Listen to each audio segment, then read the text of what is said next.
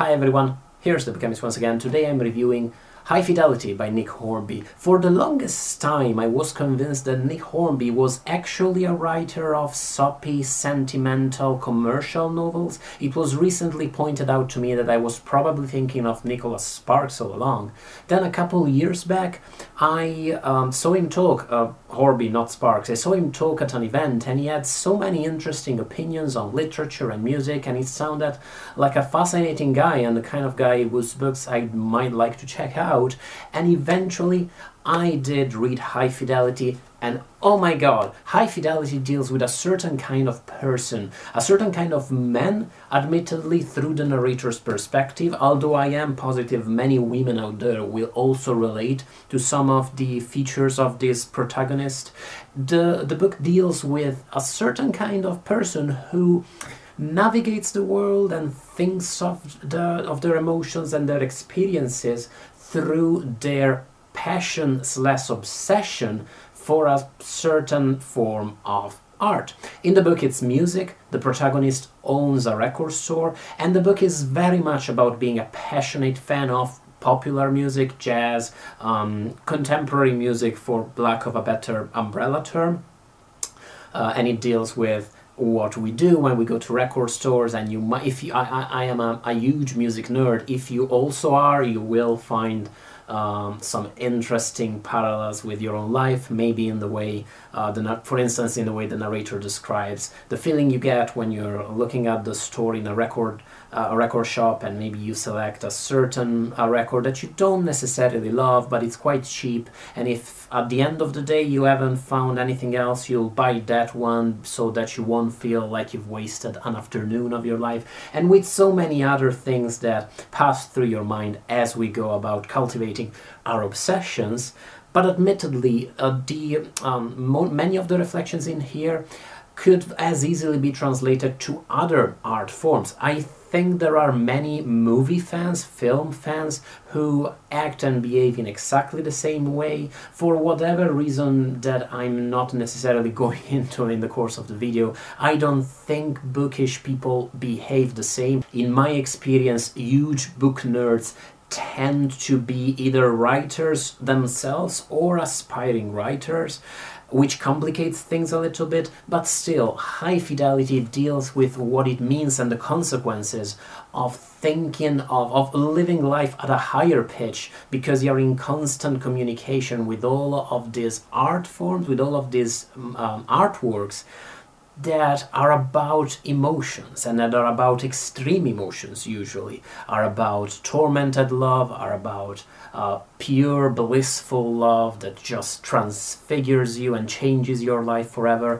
and how this maybe mess you up in your approach to relationships and to life in general, how it might influence the way you behave and the way you expect your life to turn out. In one of the most memorable reflections in the novel, the main character reflects on how many people are scared of violence in video games and movies and believe that that stuff's going to turn our kids' brains into mush. But for whatever reason, nobody is really afraid of how pop music changes our beliefs about how love is supposed to play out, and in many ways mess you up and makes you unable to relate to love and to experience love in a natural, harmonious way. And of course, there's no need for me to spell it out, that's a provocation, but at the same time, it's one of the most enduring themes in literature, this idea of how our passions, how our escapist pursuits, how our relationship with art changes our perspective with the world and potentially drives us a tiny bit crazy. It's Don Quixote all over again. That take I just mentioned on the sinister effects of pop music is just one of the narrator/protagonist's many unforgettable reflections, and the narrator is probably, well, definitely High Fidelity's greatest achievement. And my question for you, if you've read the novel, is how did you feel about the narrator? Because I think the novel, the way I see it, is that it pulls a reverted Oscar Wilde. The Brief Wondrous Life of Oscar Wilde is one of my very favorite novels of all times, and what happens here is that you have a narrator who behaves horribly toward the people who are close to him, and acts in very unfair ways to his friends and to his girlfriend throughout the book, but because he is in some ways likable, because he has strong opinions on certain topics, certain ideas that are easy to hate, say he is very vocal about the crimes of the Trujillo dictatorship in Santo Domingo, and because he is the person who's giving you this story, it's easy at times to root for him and to take his side in the course of the book. Whereas one of the points, one of the, if you like allow me the term, of Oscar Wilde, one of the things that the book tries to show you as you read it, especially if you listen to the author's opinion, to Diaz's opinion, is that the narrator, for all that he acts as if is superior to Diaz Trujillo dictatorship, he is just Trujillo, he is just a dictator with a different mask. He just commits the same kind of crimes and acts in the same kind of arrogant, possessive ways as the people he is criticizing. All of that big parenthesis to say that High Fidelity kind of does the opposite. High Fidelity kind of tries very hard to convince you that the narrator is a dick and a hopeful person, whereas when you take a step back and when you look at the bigger picture, I think he kind of isn't. I think he is simply a very believable man and person. That, by the way, is not to excuse his behavior in the course of the novels. At several points across it, he acts horribly, borderline criminally towards certain people, and he does have some relatively douchey opinions, but at the same time I do believe that, possibly because of like the usual British self-deprecation, the protagonist works very well toward building an image of himself and presenting himself as much less likable than he might actually be.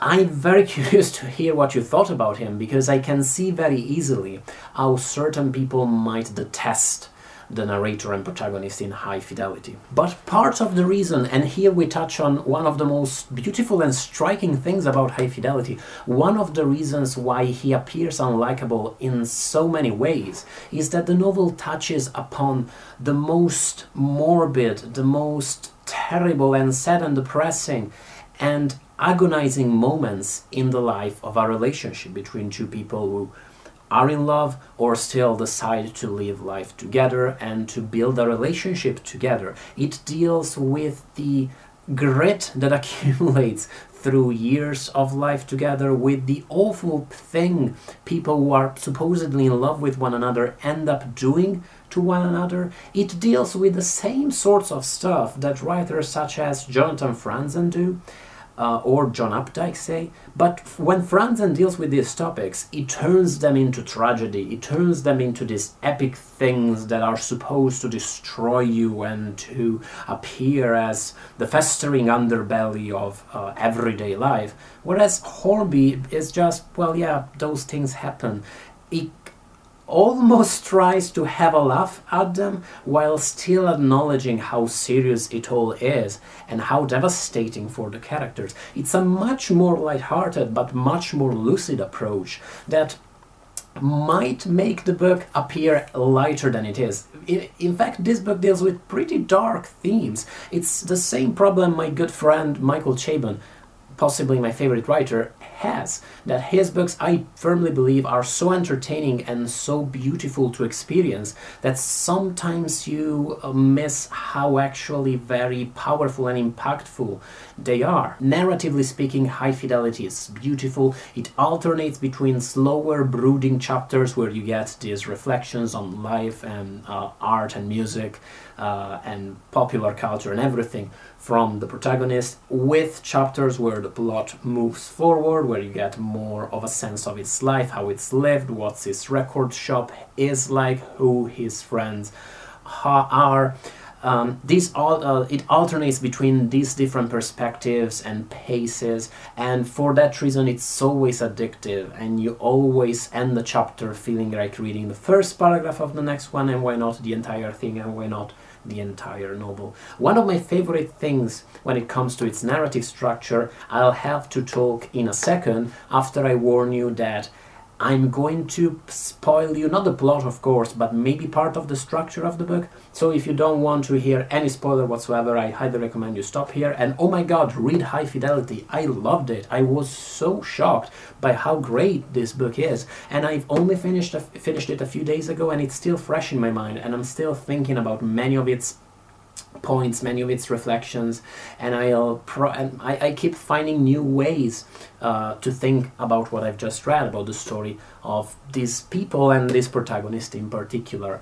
A very strong suggestion: do not watch the movie. I never watch a book's movie version before I read it. For whatever reason, I did it this time. At least I watched like half of the movie. And it's not even that it's a bad movie. The point is that it's so faithful to the book that many of the unforgettable reflections you find in the book are actually lines in the movie. I would only watch it after you've read the whole thing. You're going to spoil you such a beautiful reading experience. Moving on to the spoilery bit, possibly my favorite thing about the narrative structure of High Fidelity is its ending. It has a very non-canonical ending for what at the end of the day is kind of a love story. You don't finish the book with the protagonists getting back together. That actually kind of happens 2/3 of the way in, a little bit later maybe, but you still get quite a long section after that's happened. And that is beautiful, because what happens very often with these kinds of stories is that you get a finale that implies that everything is going to be, you know, they'll live happily ever after, but that's very unrealistic, and it's not the way life works at all. Instead, what happens in High Fidelity is that you get the reunion, and then you get a realistic way for the protagonist to change his perspective on life. Everything that's happened to him gives him a new perspective, and you experience the way he changes and grows up in the most edifying of ways, in some bizarre ways. This is not a Bildungsroman, because a Bildungsroman is a very specific thing, and it's a very inflationed term. Everybody uses it. Most people use it wrong.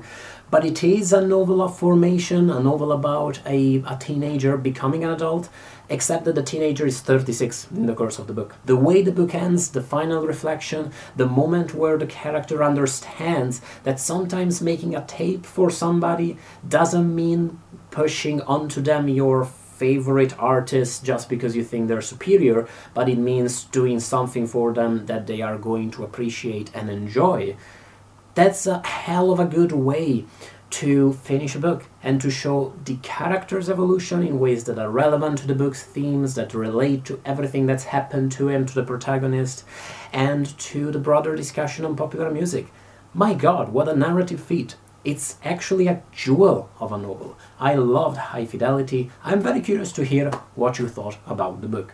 I'm also very curious to read more of Nick Hornby. Maybe not immediately, because I have some stuff lined up, but I will definitely check out more of his novels. So if you have any strong suggestion, I'm very curious about those too. Thank you as always for watching the review, guys. Bye, guys.